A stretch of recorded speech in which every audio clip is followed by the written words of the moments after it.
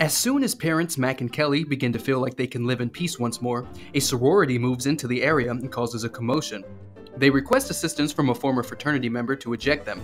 Together, they unite and try to tackle the situation. Stick around to the end to find out how the whole story unfolds. Hello and welcome to Comedy Recap. Today we will give you a recap of the film Neighbors 2: Sorority Rising. Spoilers ahead, obviously. Without further ado, let's dive right into it. The movie starts and we see two people, named Mac and Kelly Radner, making love.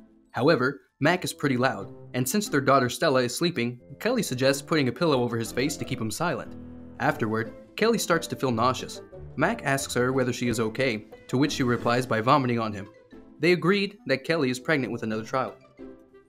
The scene changes and we are 4 months into the future. Mac and Kelly are quickly trying to clean the house as they are expecting someone and want to make sure the house is perfect and clean for them. We learn that the visitors are indeed potential buyers of the house, as the couple have already finalized a deal for a new house and are looking to sell this to raise money. The potential buyers come in and are impressed by how the house looks, as Mac and Kelly have removed any items of doubt such as bongs.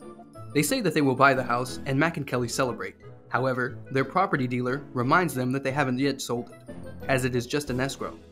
When the couple angrily inquires, the property dealer tells them that they agreed that the house would first go in escrow.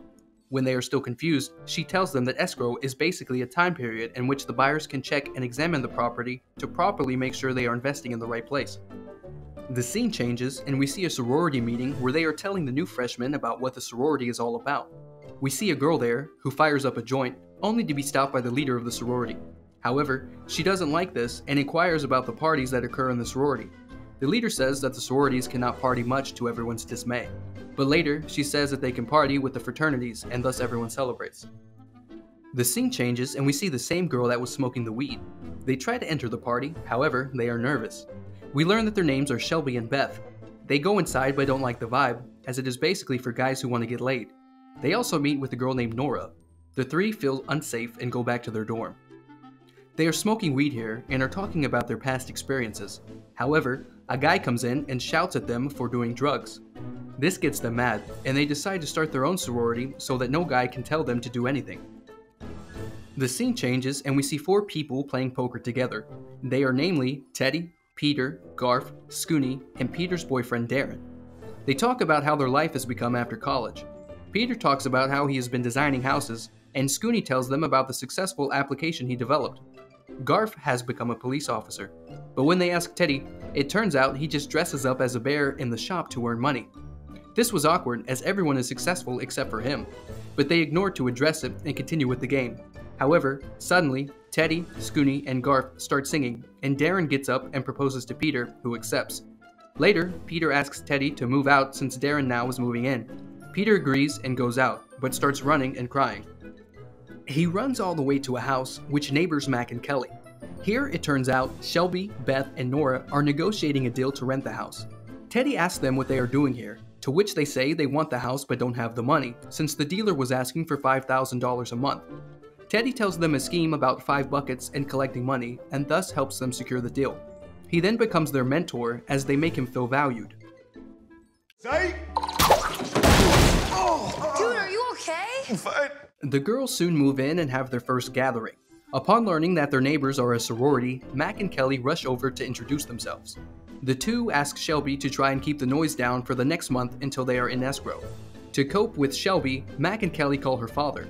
Her dad finally fires her after she insisted that she was fighting the patriarchal system and attempting to be independent. After knowing that the Radners did this, the girls declare war on them. On the other hand, Teddy falls out with Pete and Darren after a fight. Teddy thus moves out with his belongings. Coming back to the war, the girls tease Mac as he gets into his car, while Kelly hoses them down, and later they throw used tampons through the window. They also make a lot of noise every night, annoying the Radners. Dean Gladstone is informed by Mac and Kelly, but she is powerless to stop them because they are a separate sorority. In retaliation, Mac convinces Jimmy to assist him in collecting bugs that spread throughout the entire house and make the girls pay for an exterminator to fumigate it, which cost them a lot of money. Thus, to raise the money, the girls plan to sell pot to the students because they are aware that the school's tailgate is that weekend. Teddy criticizes the plan, stating it repeats the mistakes he and his fraternity made. As a result, Teddy is kicked out of the house by the girls. Shelby makes a police call to dispatch the other marijuana traffickers on campus as soon as he leaves. Garf and Officer Watkins go on an arresting rampage as a result of this. As he was kicked out, Teddy makes the decision to work with the Radners to destroy the sorority in revenge. To steal the marijuana, they all go to the tailgate party. While Mac rushes after stealing the marijuana in a garbage bag, Teddy diverts the girls' attention by dancing on stage without a shirt on. The girls find out, but it's too late. Now they want revenge. Their next action is to replace Mac and Kelly's phone with their own. Kelly and Paula question Mac at work after tricking her into believing he is somewhere that only Jimmy knows about. The girls ultimately direct Mac to Sydney, Australia. When he returns, Mac and Kelly discover that they have been robbed and the sorority is selling their belongings. Now, since the rent was overdue, the sisters discover an eviction notice pinned on their front door. Shelby claims that since they hardly have enough money to survive, the only way they can defeat the Radners is if they give up their morals and hold a straightforward frat party with more sex appeal. They spread the word about their party to every student on campus, which encourages more guests to arrive at the residence. You're funny. Knowing stopping the party will destroy the sorority, Teddy tries to turn off the electricity as Jimmy and Paula enter the party covertly. Teddy enters the electrical box, but there is a backup power supply for the girls. To prevent them from calling the police, Shelby rushes to the Radners' home and steals their phone before fleeing. Teddy and Mac pursue her to the garage, but Shelby tricks them and keeps them locked inside. They make an effort to smash the doors down, but fail. They decide to escape by utilizing the force of an old car's airbags. Teddy starts off by hitting the ceiling firmly. Mac then leaps and shatters the door. When they see the party being ruined by the frat guys, the girls decide to leave the sorority and hold Shelby accountable for the misfortune. Watching, Mac and Kelly believe they have triumphed, but they begin to feel bad for them. Kelly exhorts the females to return to the principles they once upheld before selling out. After forcing the frat males to leave, the girls throw a typical girls-only party. This draws more girls that are interested in joining Kappa Nu. By the conclusion of the evening, the girls had earned enough money to rent the Radners' home. As long as they receive 5 buckets of money each month, Mac and Kelly are content to agree. In the ending scenes of the movie, Teddy returns to Pete's home and apologizes for losing his cool with him. He is pardoned by Darren and Pete.